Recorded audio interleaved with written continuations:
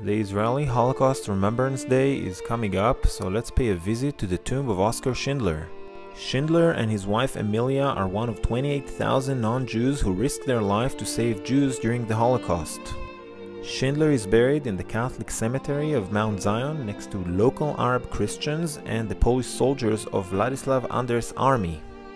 Oskar Schindler was a German industrialist and a member of the Nazi Party, but during the war he did everything he could to save the life of his Jewish workers in Krakow. May his soul rest in peace.